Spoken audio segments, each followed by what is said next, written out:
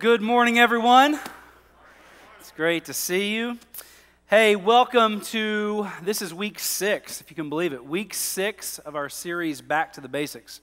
Hey, if you were here last week, you know that we talked about, if there's ever this moment in your life, or maybe it was a certain situation, or maybe for you it was a full chapter of your life that you would love to just have a do-over. Is there anyone here who would love to have a do-over with some part of your life? Yeah, good. There's at least a few people who are telling the truth. That's good. And maybe for you, maybe it was something, that you did in high school, or maybe it was something you did in college. Maybe it was something more recent, like with a certain relationship, and you've started to really feel regret or shame. Maybe it's something you have held on to for quite some time. Maybe it was something you did, maybe something you said, maybe it was something you looked at, and maybe the sin was just so great that the thought of what you did, you still kind of wrestle with today. It still haunts you today. So last week we posed the question, what can wash away my sins? What can wash away all the weight of my guilt and shame of my past failures, mistakes, and sins? And so last week we learned that the answer to that question was God's forgiveness. You see, God gave Jesus Christ all power and authority to heal the lame, give sight to the blind, even to raise people from the dead. But God also gave Jesus Christ the authority to forgive each and every one of your sins and my sins. You see, through the death of Jesus Christ, God has actually canceled your debt. See, when you place your faith in Christ, your sin is forgiven. Your debt is canceled, and Jesus takes your sin and he actually carries it away. It's a beautiful, beautiful thing. But why? Why would he do that? Why would God do something like that for you and me? Well, it's called grace. It's grace. To discover grace is to discover God's utter devotion to you and his resolve to give you a cleansing, a healing, and a love that lifts the wounded back to their feet. I want to ask you this morning, have you ever been given such a gift of grace? Has there ever been a time in your life where you received something that you really didn't deserve? I remember my 8th grade year of middle school. It was almost like it was yesterday. For the most part, my 8th grade year was absolutely amazing. My father had just transferred to a new school district where he was a history teacher and a football coach, and I went to Brandenburg Middle School. And it had actually been several years since I had been at the same school where my dad taught, and so I thought it was awesome. I thought it was really cool to actually have my dad right down the hallway. 8th grade was also the year that I met my wife, Kara, and I quickly fell in love with the blonde-haired, blue-eyed girl in my class. All in all, it was a good year. It was a very good year. However, there was one situation that I will never forget during my 8th grade year. Now, before I tell you this story, a couple weeks ago I told you a story when I was in 5th grade, and I didn't show you a picture of myself, so I thought this week I would show you a picture of my 8th grade self. Now, here's the cool story before you see it. I called my dad this week and I said, I need you to send me a picture from when I was in 8th grade. And of all the pictures that he had, look at the shirt that I was wearing. Keep in mind, I lived in Texas. I have no idea. Now, if I don't say this next sentence, I may not be welcomed back into my family's home, so I have to say this. My father is a devout Dallas Cowboy fan. You thought I was going to say Christian, right? He is a devout Christian. He is also a devout Cowboy fan. He wanted me to make sure every single one of you knew the only reason he put his son in a Michigan shirt was because it was on sale at Walmart for $2.99. It's the only reason.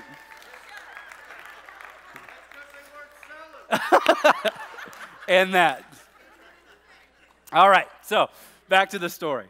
So one morning I was sitting in my history class, and for whatever reason I was bored out of my mind. And my teacher, still remember her name, Miss Bauer, was having a conversation about how the government was organized and how a bill was passed. So instead of, passing a bill, I passed my time by starting to cut up with my buddy Michael in the back of the classroom. And so we started playing this game where we would whisper something funny, into each other's ear. And the winner of the game was actually the one who could get the other one to laugh out loud and get in trouble. I was a very mature 8th grader, by the way, very mature. So after several attempts at trying to get Michael to laugh, I figured, you know what? I'm just going to go for the big one. And I leaned over to him and I said something incredibly rude about my teacher, Miss Bauer. Now, little did I know, because I wasn't paying attention, that while I was trying to make Michael laugh, my teacher, Miss Bauer, had seen our shenanigans, and she had actually walked around the room, and she was standing directly behind me when I leaned over and said some unfortunate words about her to my friend.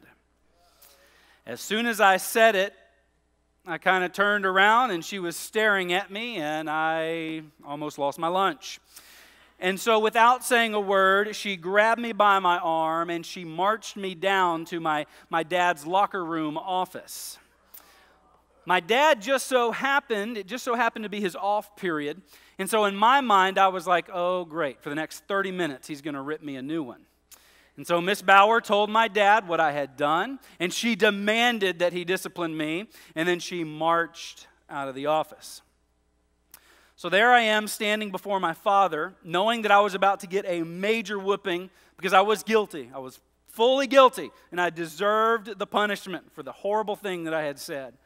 And as I looked at my father, trembling, knowing the outcome of this was not going to be very good for my backside, he looked at me and he said, Brian, grab a basketball.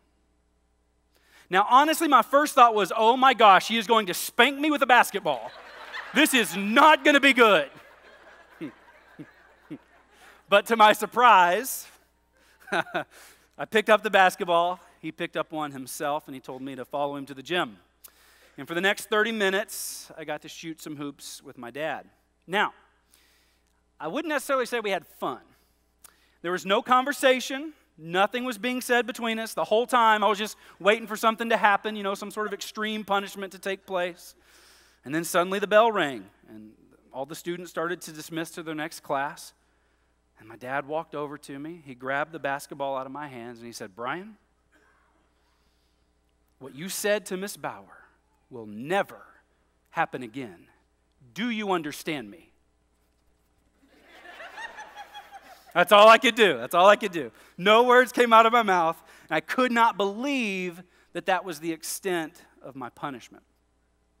You see, on that day, my father, he taught me a very, very valuable lesson. I never forgot it. It was a lesson about grace. The stories of God's grace, which drench every chapter of His Word, from the Old Testament to the New Testament, are some of the most important stories in all of Scripture. And these stories of grace, they actually include a very broad range of men, women, some rich, some poor, some powerful, some powerless. And as we read God's Word, we oftentimes parachute ourselves into the lives of these characters at a time when his or her future seemed to sort of hang in the balance. And for all of them, there was this moment of discovery where the grace of God tipped the scale in their favor.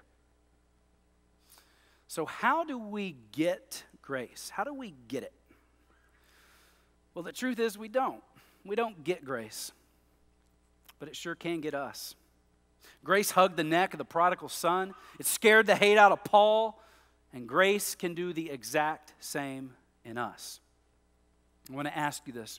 Do you ever feel like your life is so messy, or maybe you've made so many mistakes that you have completely drained God's grace account, and the overdraft fee is so substantial that the price that you would have to pay just wouldn't be worth God's investment? Do you drag regrets around like a broken bumper of a Chevy? And it has to be a Chevy. If it was a Ford, it wouldn't be broken. Hi. Dave Clifford in here. That was really for Dave Clifford. Is he not in here? He missed it both services. Unbelievable. Do you get angry more than you experience joy? Do you wonder whether God can do something with the mess of your life? If so, Friends, it's grace that you need. You need grace. So today I want to explore, it's an interesting look at grace. It'd be easy for me to just share with you what grace means and just sort of provide you a biblical definition today. But I want to go even further than that. I want to look at grace and I want us to answer this question. How does God's grace happen in your life? How does it actually happen? So, hey, I hope you brought your Bible with you. If so, turn to the book of John, Matthew, Mark, Luke, and John. Very good. That's the fourth book, all right, of the New Testament, chapter 8. And I want to read you an absolutely incredible story, verses 2 through 11. And just listen to how God's grace just washes over this text. But early the next morning, he was back again at the temple. A crowd soon gathered, and he sat down and he taught them. As he was speaking, the teachers of religious law and the Pharisees brought a woman who had been caught in the act of adultery. They put her in front of the crowd. "Teacher," they said to Jesus, "this woman was caught in the act of adultery. The law of Moses says to stone her. What do you say?" They were trying to trap him into saying something they could use against him. But Jesus stooped down and he wrote in the dust with his finger. They kept demanding an answer, so he stood up again and he said, "All right, but let the one who has never sinned throw the first stone." Then he stooped down again and he wrote in the dust. When the accusers heard this, they slipped away one by one, beginning with the oldest until only Jesus was left in the middle of the crowd with the woman. Then Jesus stood up again and said to the woman, "Where are your accusers? Didn't even one of them condemn you?" "No, Lord," she said. And Jesus said, "Neither do I. Go and sin no more." I want you to imagine for a moment, all right? It's a quiet, peaceful scene. Early one morning as the sun begins to peek over the horizon, birds are whistling and a soft, cool breeze fills the temple courts where Jesus is teaching his students. And suddenly the calm of the morning turns into a riptide of accusations as the Pharisees thrust this woman into the middle of the morning Bible study. "Shame on you, pathetic, disgusting," they shouted. And the stunned students stood in silence as the Pharisees humiliated her in front of Jesus. This woman was caught in the very act of adultery," her accusers said. "The law of Moses says to stone her. So Jesus, what do you say we should do?" Did you see in the scripture what his response was? Nothing. He didn't even respond. In response to their question, Jesus said nothing. He actually bent down in front of the woman and started writing something in the ground. Scripture doesn't tell us what it is. Wouldn't that be so cool to know what Jesus was writing? A later verse says, I love this, that Jesus stooped. I love that word. He stooped down and he wrote in the dust. I mean, now look at this scene. I don't want you to let this moment pass.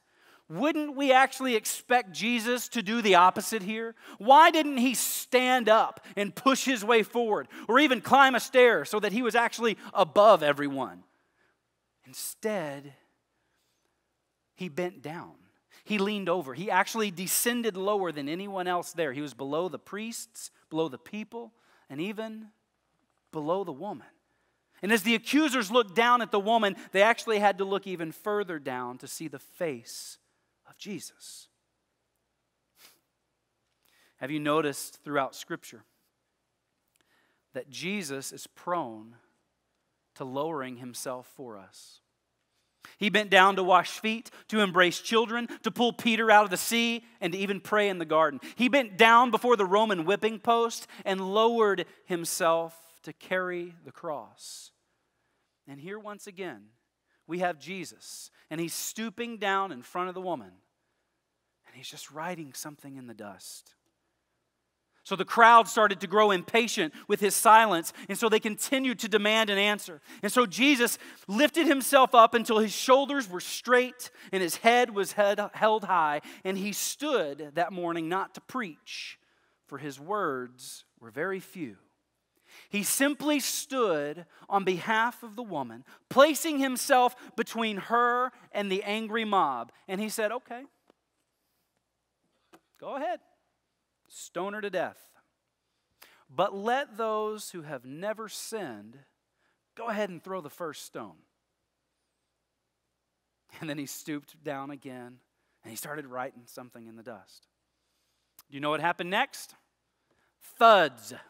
Name callers became silent, and the only sound in the temple courts were the thuds of their rocks hitting the ground. And one by one, the rocks fell to the earth, and each accuser slipped away until the only ones left were Jesus and the woman. And then Jesus stood on her behalf once more. He looked her in the eyes, and he asked her the question of a lifetime.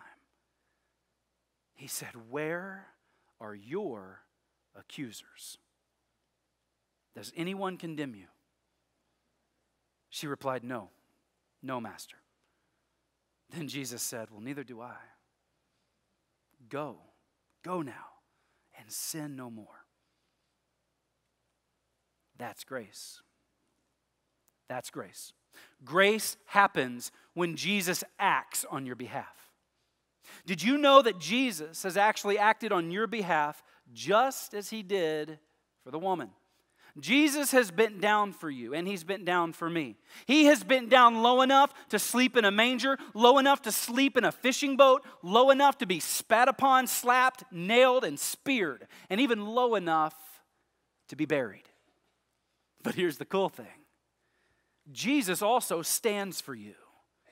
Up from the grave, he stood right in the face of Satan, and he stood tall and he stood high. He stood for the woman that day, and he silenced her accusers, and Jesus Christ will do the exact same thing for you.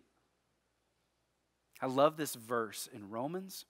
I don't know if you know it. Romans chapter 8, verse 34. Just write that down somewhere. You want to make sure you know this verse. Here's what it says. Romans 8:34.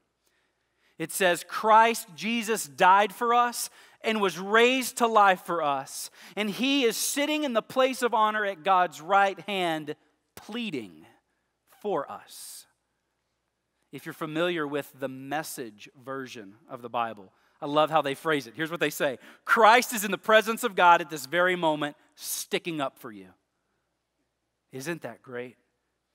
I want you to let that sink in for a moment. In the presence of God, in defiance of Satan, Jesus Christ rises to your defense and he acts on your behalf. That's grace. Let me ask you this morning, or better yet, let God ask you this question. Where are your accusers?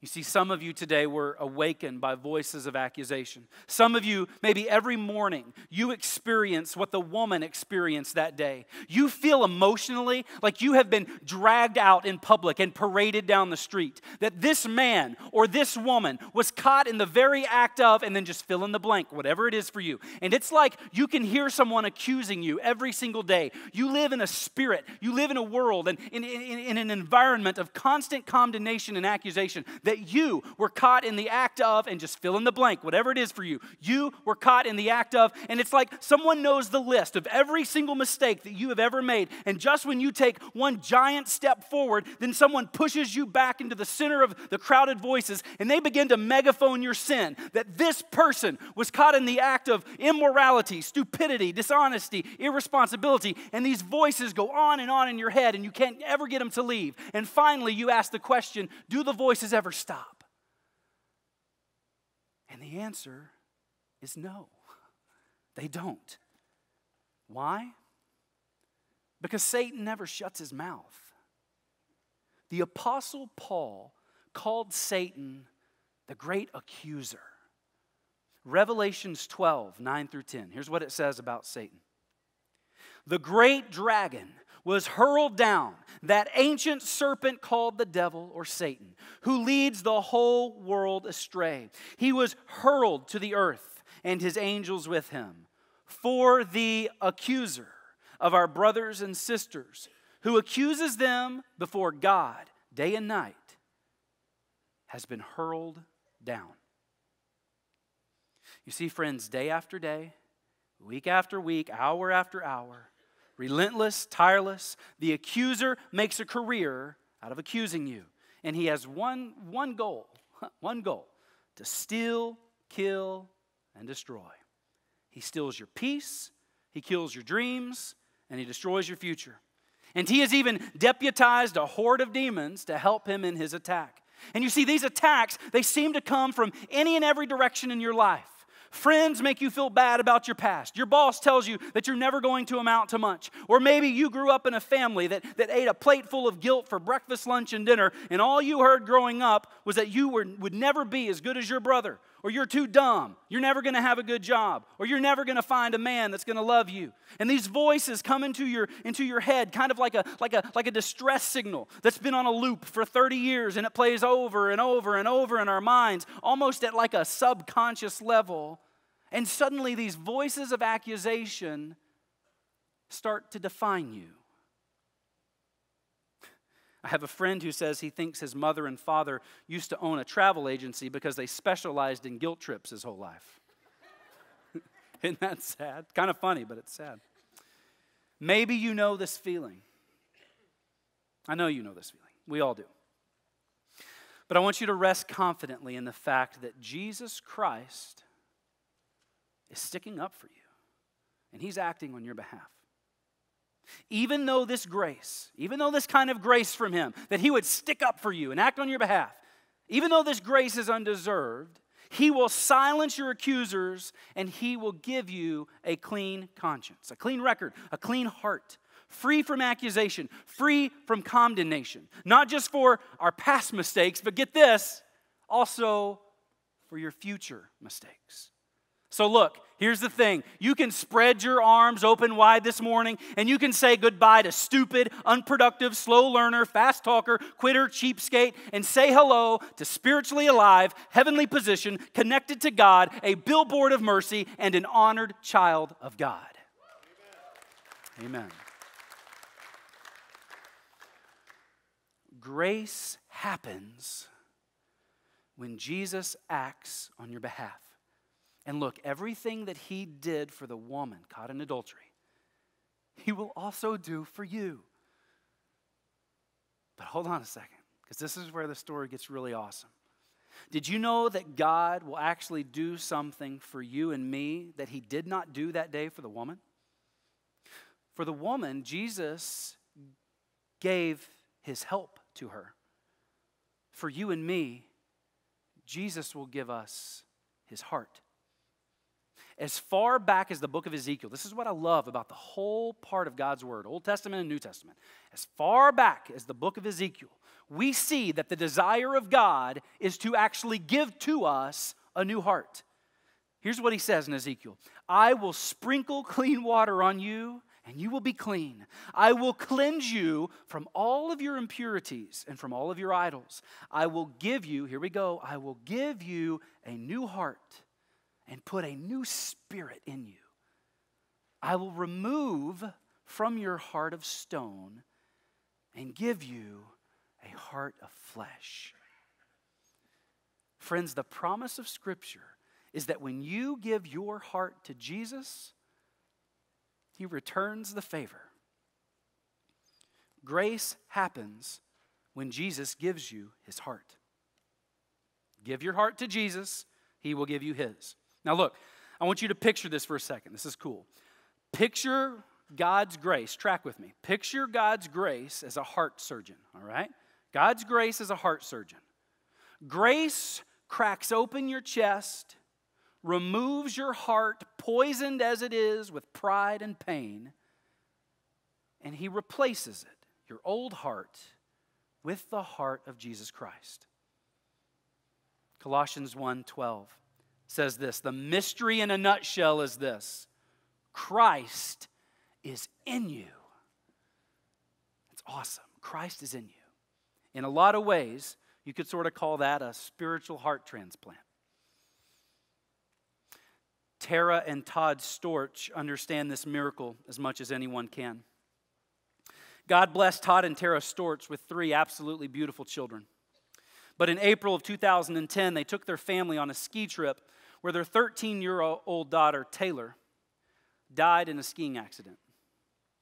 And all of a sudden, the parents, Todd and Tara, they found themselves having to make the unspeakable choice of a casket, plan a funeral, and answer this question.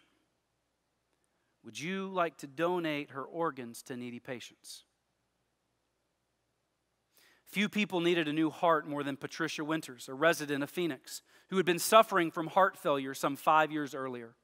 Her heart was so weak that all she could do each and every day was sleep. Taylor's heart gave Patricia a fresh start. Tara, the mother, only had one request. The mother wanted to hear the heartbeat of her daughter one more time. So she and her husband Todd flew from Dallas to Arizona, and there they went to the home of Patricia Winters, and Patricia gladly received them into her home. The two mothers embraced for a very long time, and then Todd, the husband, the father, embraced the two mothers. And after some moments, Patricia herself, a registered nurse, went to the drawer and pulled out a stethoscope. And she invited Tara to listen to her daughter's heartbeat one more time. And so Tara placed the stethoscope against Patricia's chest, and she listened once again to the heartbeat of her daughter. It's so strong, she said. Yes, it's very strong. I want my husband Todd to listen. And so her husband Todd then listened to his daughter's heartbeat. I want to ask you a question. As Todd and Tara listened to that heart, whose heart did they hear? Did they not hear the still beating heart of their daughter, Taylor? As God listens to your heart, whose heart does he hear? Does he not hear the still beating heart of his son, Jesus Christ? Now look, you might say, well, Brian, you don't know my heart. I've made too many mistakes. That's not what I'm asking. You might say, well, I don't feel like I have Jesus inside of me. I'm not asking you how you feel. I'm simply asking you to look at what the Bible promises. That if you give your heart to God, he returns the favor and he gives you his. You see, God's desire, get this, God's desire isn't just to get you into heaven. God's desire is to actually get heaven inside of you. You can't forgive your parents? Well, guess what? Jesus can, and he lives inside of you. You can't control your anger? Guess what? Jesus can, and he lives inside of you. You can't forgive that jerk of a husband? Well, guess what? Jesus can, and he lives inside of you. You can't stand that grumpy old teacher at school, Miss Bauer? Well, Jesus can, and he lives inside of you. Look, you belong to Jesus Christ. And once you give him your heart, he immediately starts packing his suitcases full of grace, and he permanently takes residence inside of your heart. And slowly, here's the cool thing, slowly he starts commanding your hands and your feet, and he starts transforming your mind and your tongue. And soon, your bad decisions and your horrible habits are repurposed. And little by little, a brand new you begins to appear. That's grace. That's grace. A God who loves you so much that he will act on your behalf, he will stick up for you, and he will silence your accusers. That's grace. A God that loves you so much, he will remove the stone heart from your body and replace it with a heart that is now God-willed, not self-willed. Friends, God's grace, it has a drenching about it. It has a wildness about it. A white water riptide turn you upside downness about it. Friends, look, you can't go get grace. Grace comes after you.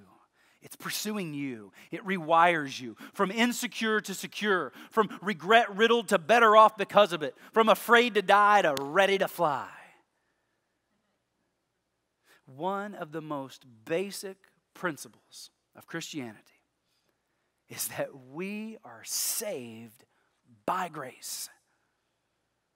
And God will sweep into heaven anyone who will give their heart to him. Let's pray.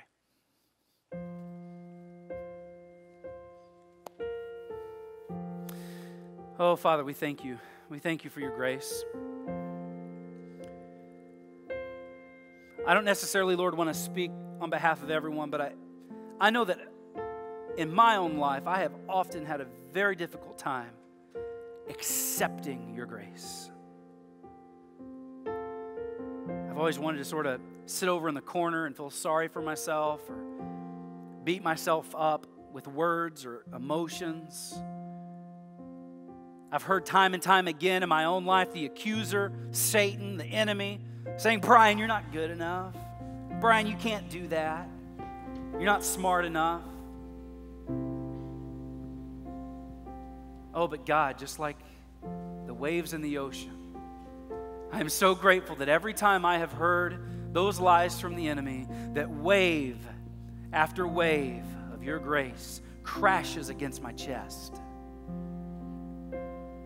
where I'm consumed by your grace, consumed by your love, and consumed with the thoughts that I am not who Satan says I am. I am who you say that I am.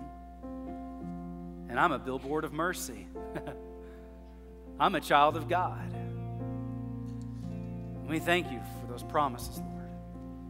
So, Father, I pray for each person in this room today that they would continue to experience your grace. And I also pray for those who have never received the gift yet. And let's be honest, I know I was there. Sometimes it's pride, sometimes it's arrogance, sometimes it's stubbornness, sometimes it's simply not understanding what grace is. But there are times where we push you away and we refuse to receive the grace that you want to lavish on us. And so today, Father, I ask that for those here who struggle with accepting your grace, Father, I pray the chains would just drop away. Your Spirit would consume them and remind them that your grace is sufficient. Father, we love you. It's in Jesus' name we pray. Amen.